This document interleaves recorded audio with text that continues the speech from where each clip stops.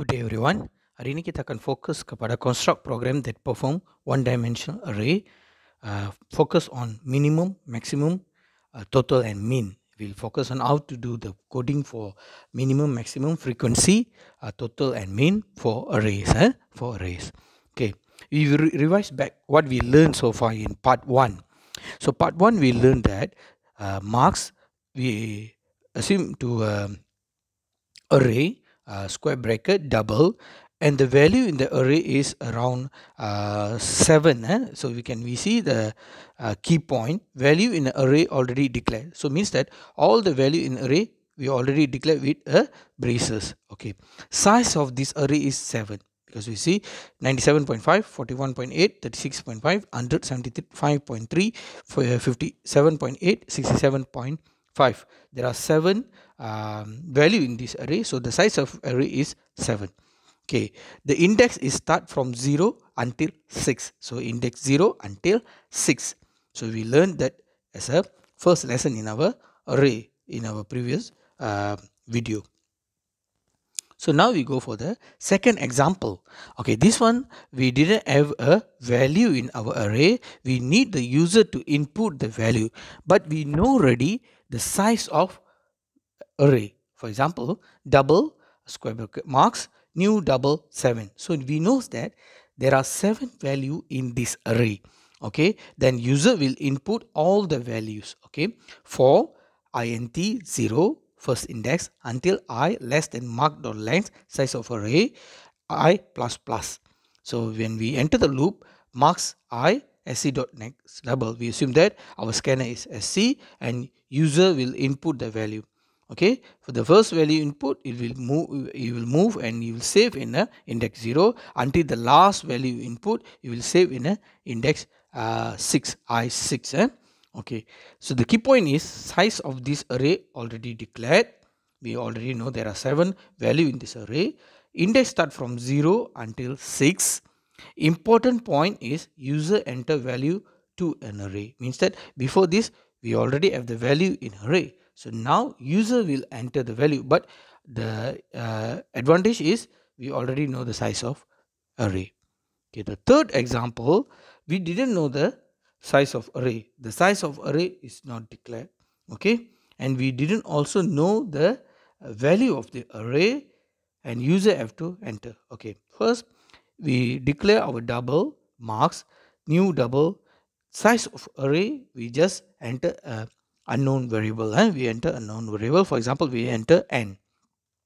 So before we want to know what is the value inside the array, we must set how many size of this array. What is the size of this array? So user will enter. So for example, int n sc.next integer. So you will enter size of array before you start the array. Then we go for double marks new double n.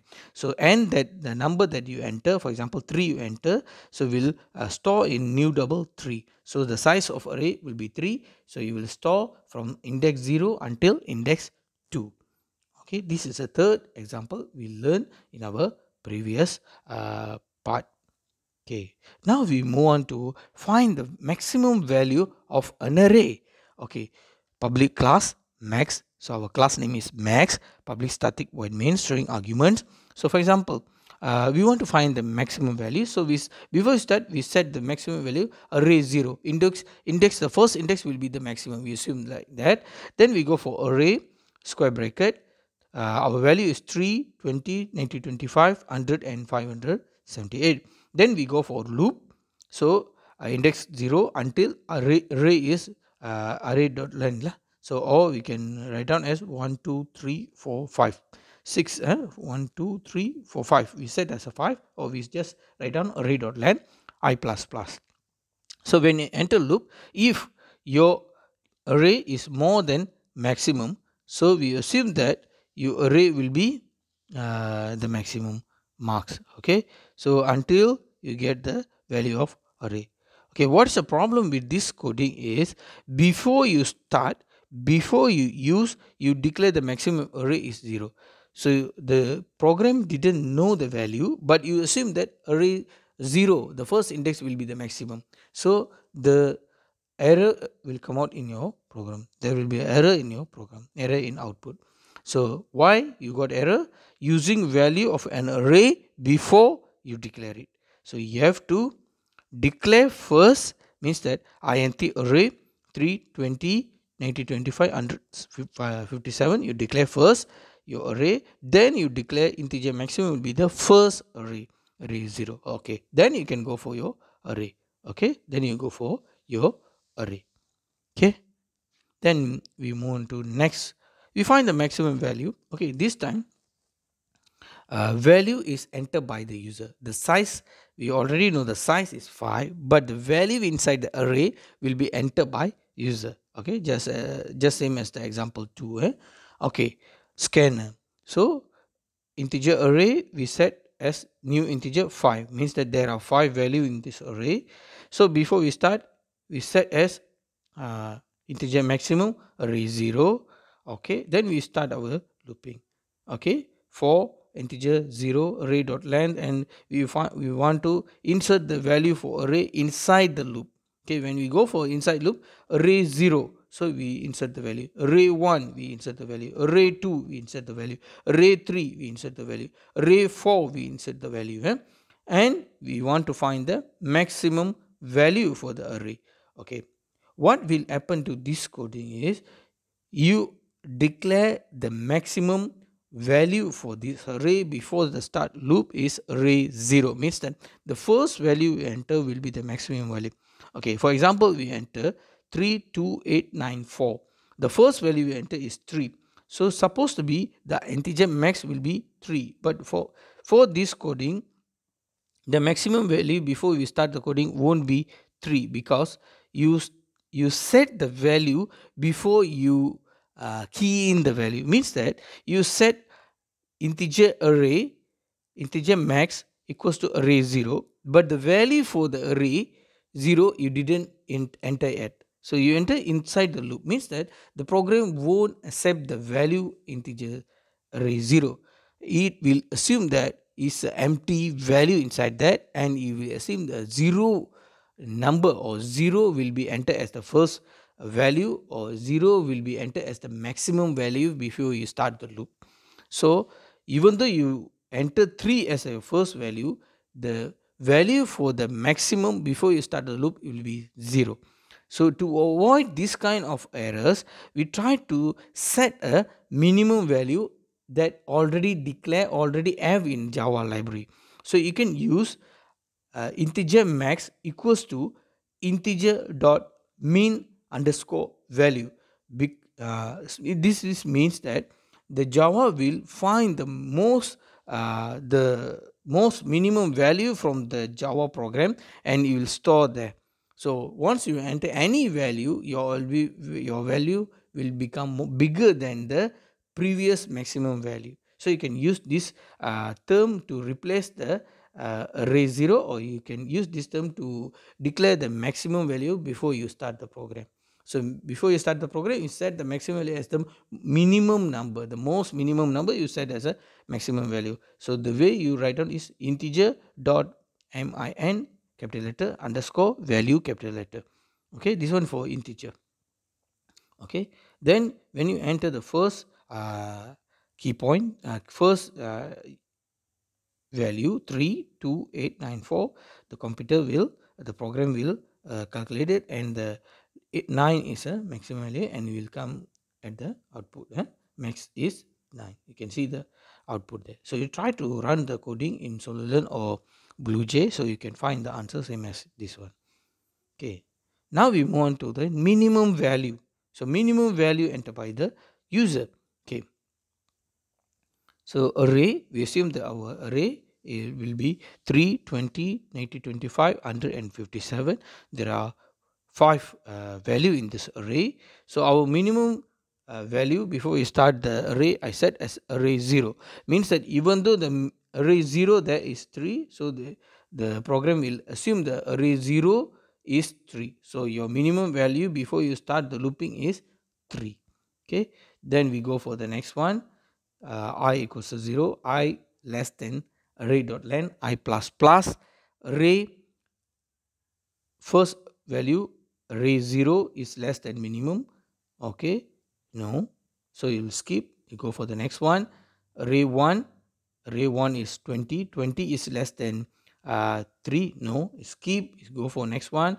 25, 25 is less than 3, yes, it's true. So your new minimum will be the negative 25, and go up again. You find for the 100, 100 less than negative 25, no, you will skip, go back again. 57 less than negative 25, no, you will skip again.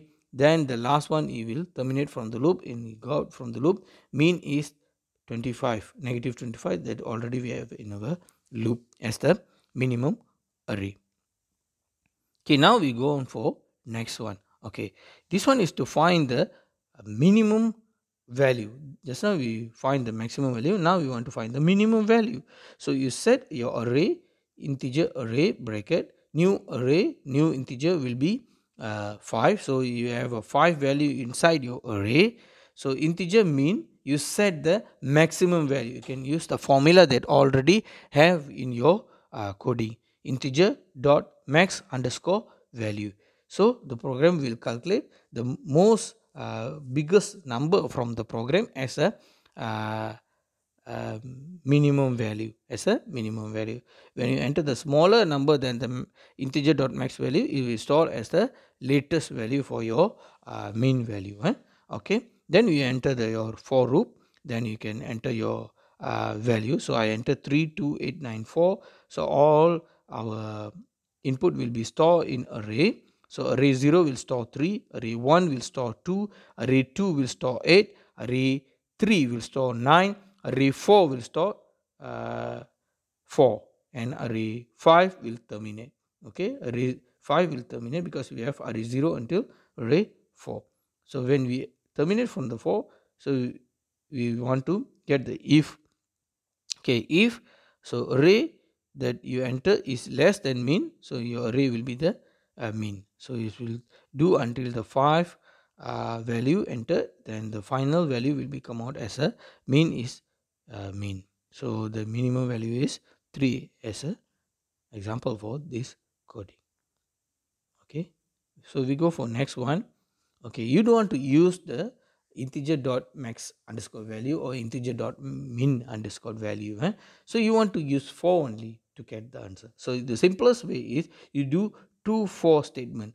Okay, for the first looping, you insert the value for the array. For the second looping, you find the minimum or maximum value for the array. Okay, the first loop, you enter the value. So in integer mean, so array you already enter the 7, so how many value? 5 value. You enter the 5 value for this array. Then after you enter the first array, the first value will store as a array 0. So 3 as array 0. Okay, 2 as array 1, 8 as array 2, 9 as array 3, and 4 as array 4. So array 0 is 3. So integer mean 3 will be your mean. Okay, then we go for looping. Then we compare array 0 less than 3.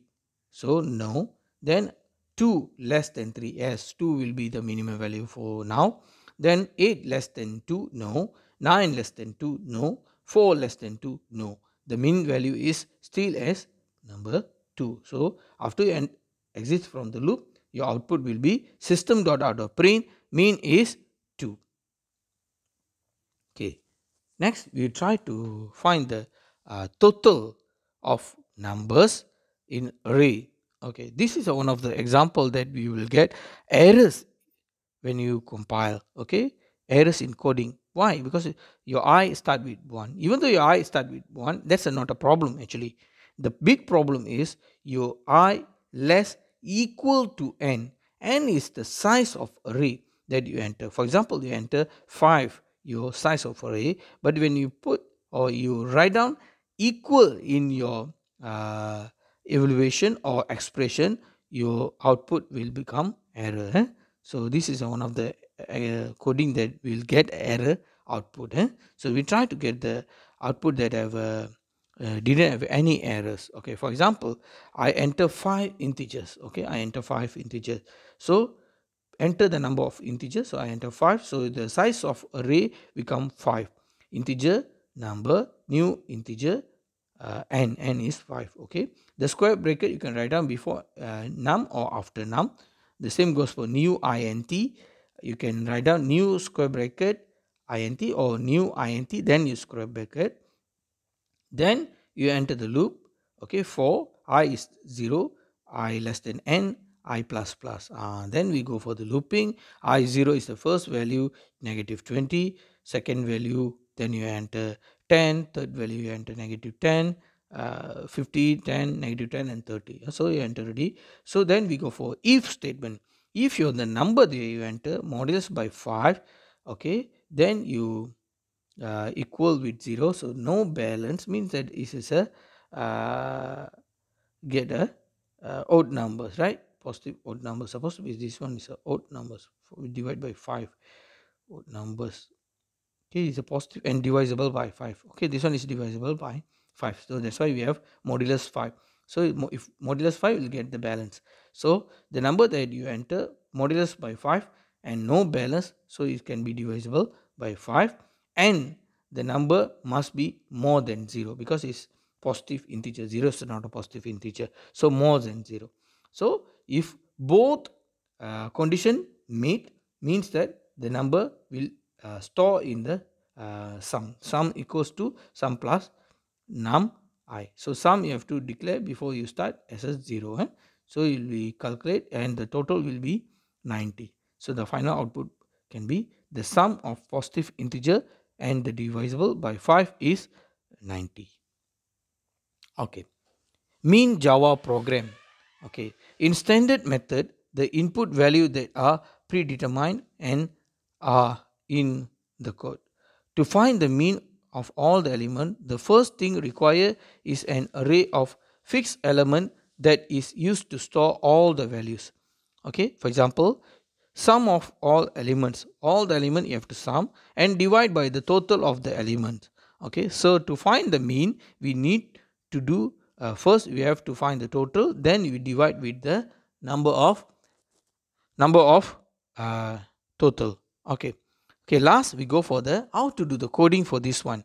Okay, class mean, public static void mean, string args. Okay, double input new double 5. For example, we have 5 value in our array, or we declare directly there are 5 value 10, 20, 30 and 40 and 50. So we want to find the total of we want to find the mean of this array. Okay, so we go for the looping. Okay, first one, okay, our n will be 5. Okay, if different coding line, and our sum will be 0. Okay, our sum will be 0 and our n will be 5. Okay, then we go for sum equals to sum plus input I, means that your value is input. For example, your array is input I0 is 10, I1 is 20, I2 is 30, I3 is 40 and I4 is 50. So all the value will be sum, and we come out from the loop system.out.println mean is sum. We already get the things there from there and divide by the length of the array. So we divide with n. So length of array is we divide with n, and final output will get 30. Okay. So that's all for this topic, and we will continue in part 3 for linear search. Have a nice day. May God bless you all.